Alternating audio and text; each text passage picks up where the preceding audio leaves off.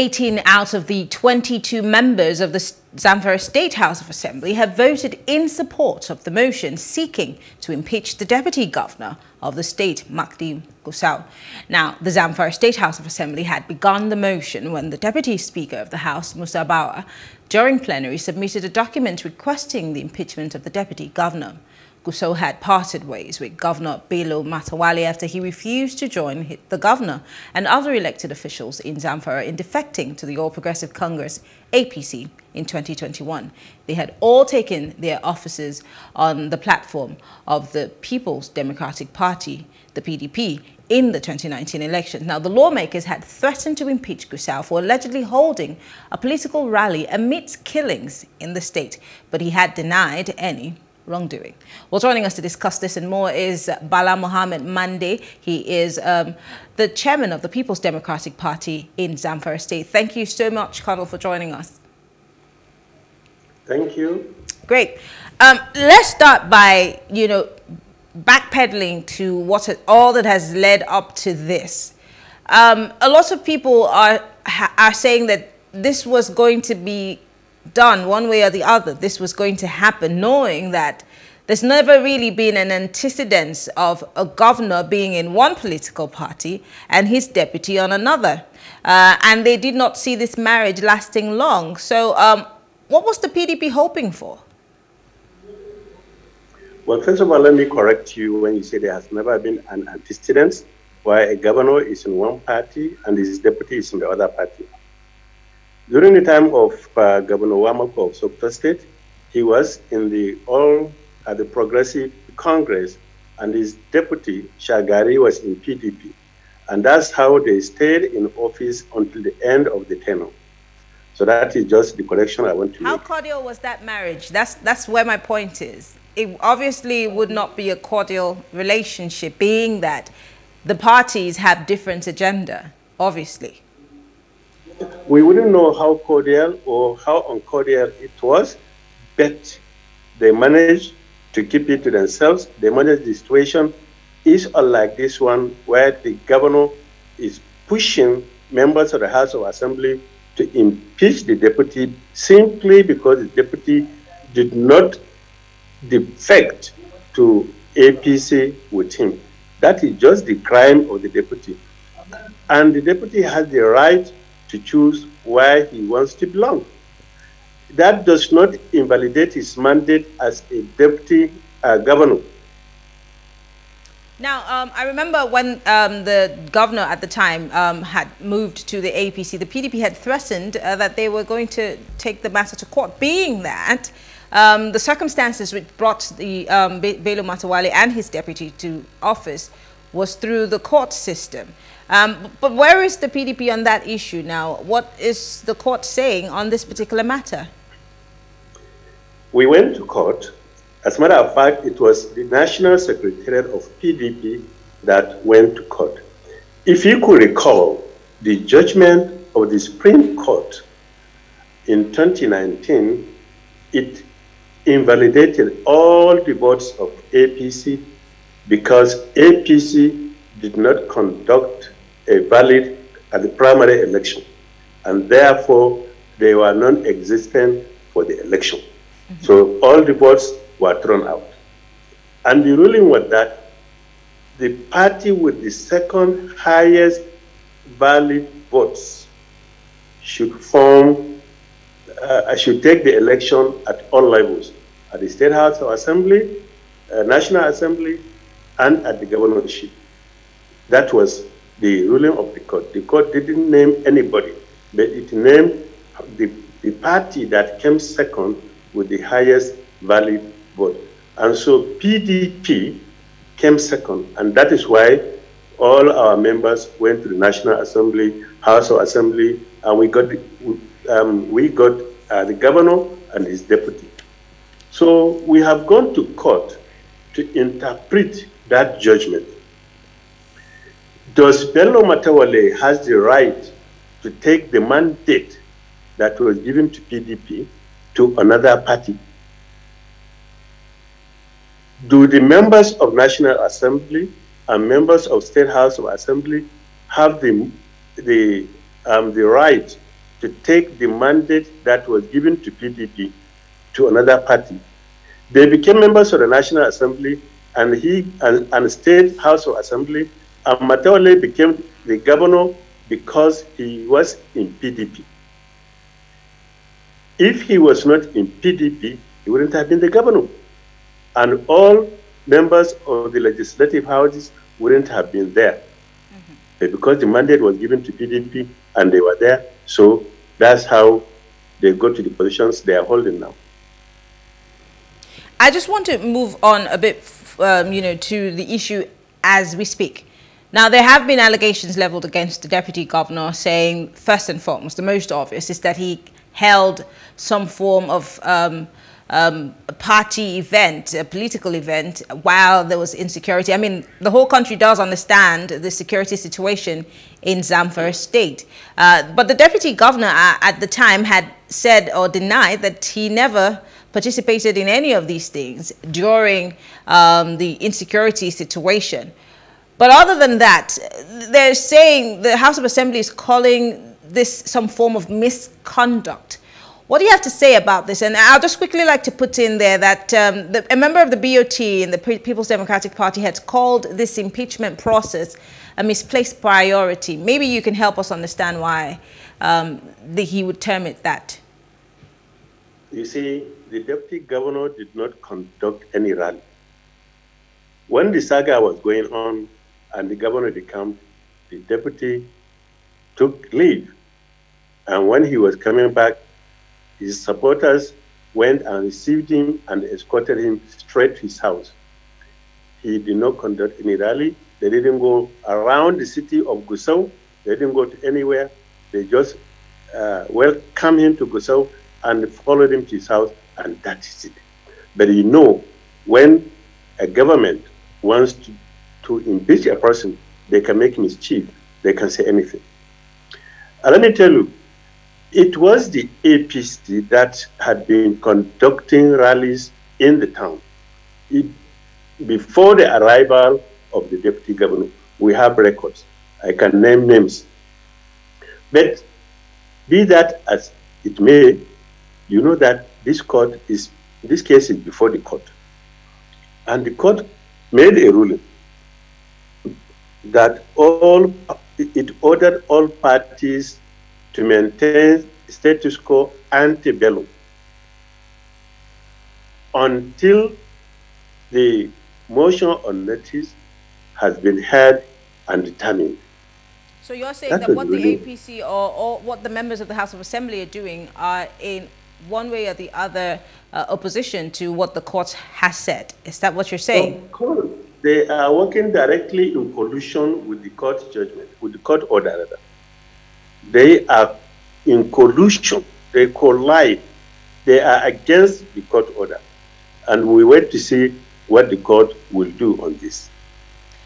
Let's talk about the ambition of the deputy governor. There was a lot of bickering back and forth between the governor and the deputy governor. And I remember, I may not be able to quote him exactly, but he did mention the fact that he would never allow the son of Guasau to take over his office. He's talking about, and this hinted more like that the deputy governor had an ambition to run for governor. Would you like to shed light on this? No. You see, the deputy governor had the right to aspire to become anything in this country. There is no law stopping him. But the fact is that the governor busted out that, it was about insecurity.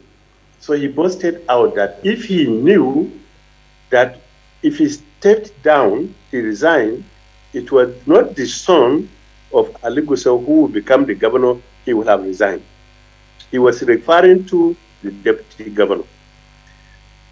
And the deputy governor immediately sent a word to him. He replied him that he was ready as deputy governor to resign. Let the governor come. Two of them should resign together within 3 days, if that would give respite to the state.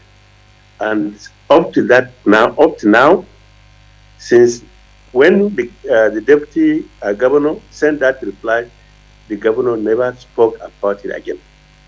he has kept mute, only for him now to go back and push members' House of Assembly to fabricate charges that do not exist against the deputy governor so that they can now initiate impeachment process. We are not fighting against impeachment process because we know the court has ordered all parties to maintain status quo ante bello until the motion in notice is heard and determined. But then we have a House of Assembly, just as I asked your National Deputy Publicity Secretary just a few minutes ago.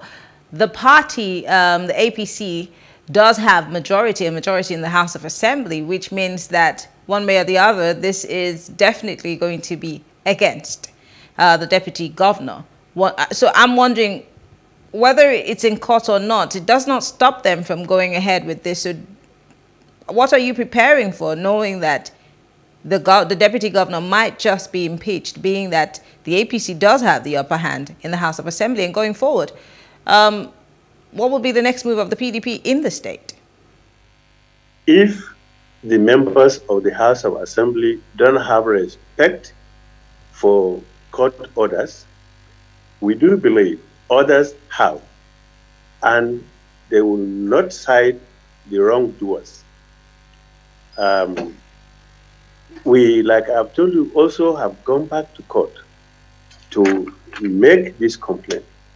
And so we wait and see. The fact that they are a majority does not mean they will be right. Doesn't mean they will be right before the law.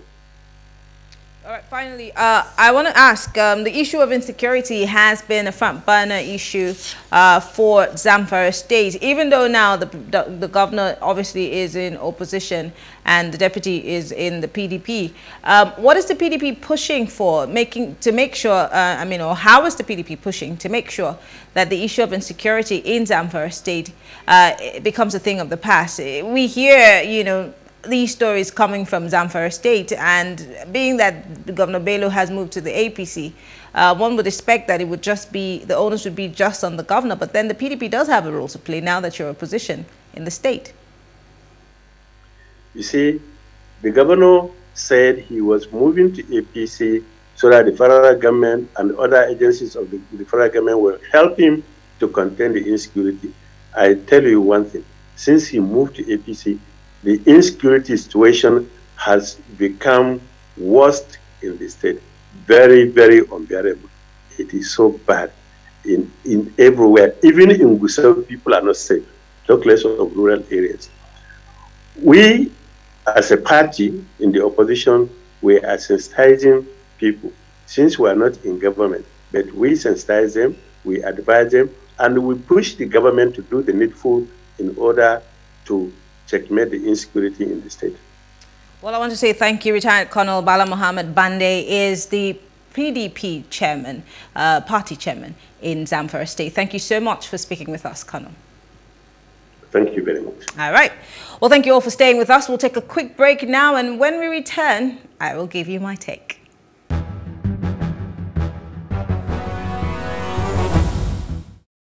Well, here's my take. Campaign season is obviously upon us, and many have declared their interests in running for different public offices for diverse reasons. Political parties are strategizing and re-strategizing, defections here and there, crisscrossing for personal, party, and sometimes even selfish reasons.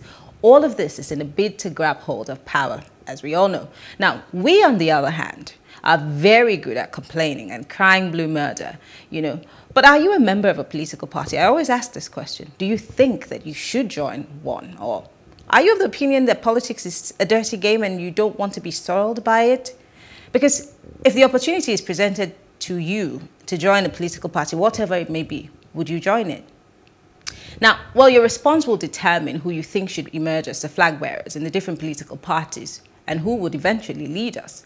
So until we begin to get involved in partisan politics in our own little way, whether at whatever level, the Nigeria that you and I want will never be a reality. So let's stop kidding ourselves and start taking the bull by the horn. And that's my take. And to close up the show tonight, we'll take a few highlights of the week. I'm Mary Anacon. I'll see you on Monday. Have a good evening.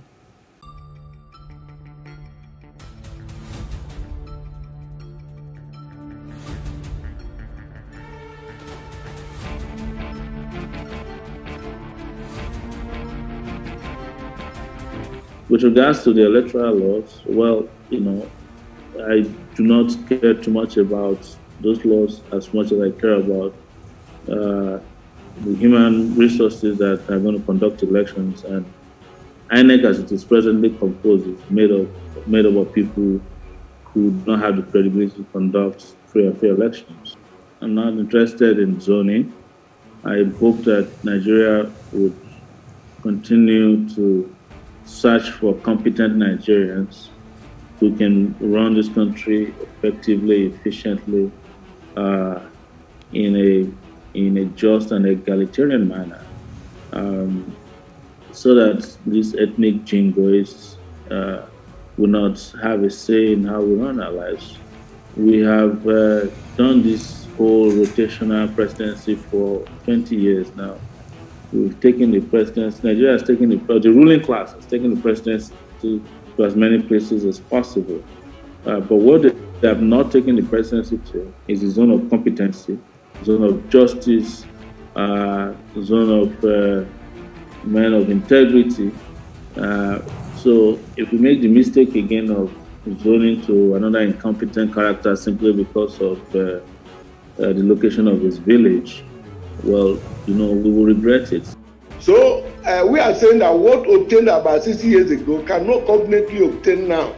So with respect to grazing routes, as a matter of fact, we're in a modern civilization. Modern civilization does not really give room for somebody taking cattle from the north down to the Port. Efforts must be made. These boys that are taking these cattle, they should go to school. In fact, when you look at pastoral nomadism, it's one that took place about 100, 200 years ago. There's no civilized world today you find people following cattle. There's a great deal of reform required in the national security sector, especially with the police. I don't see any serious reforms going on. Where I would have said maybe a lot of money is going on into training, this, that, and so on. No.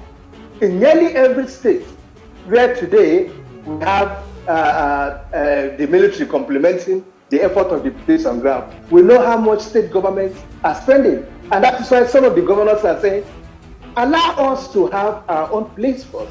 And then this money, this entire monies we are pumping in at the various state levels, will go into our own police. The federal government could lay out the guidelines. We're not saying give them a free hand. Our politicians are not as mature as that. Governors, they are like children. They are like related people. Things are shying away from rotation of power because in less than, say, 1 year to the polls, none of the parties, to the best of my knowledge, have come out to say we are picking our candidate, or this is the particular region where we'll be having our presidential candidate come from, whether it is the APC, the PDP, and all other smaller parties. None of the parties are doing that, are saying that at the moment. So I think it is actually wrong for the the governor of Ondo State, to categorically say that if any party feels a northerner, the southerners won't support. And I must say this: you see, democracy, whether we like it or not, is a government of numbers, is a product of numbers. I mean to say, and the fact is that the northern part of Nigeria still holds sway in terms of voters' power. So it holds on any candidate, whether it's coming, the candidate, particularly candidates coming from the south, to romance, excuse my word, to romance the north. Like what have Tinubu doing at the moment, for every little thing here and there in the north. He was in Zamfara before he traveled to London and so on. And even the vice president, whether he has declared or not, but you see him romanticizing the north. He was in Kano State for a public lecture 2 days ago, but he used the opportunity to visit the family of Hanifa that was murdered some weeks back. So I think it is very important that any candidate, particularly that wants to win the presidential election, must embrace the north.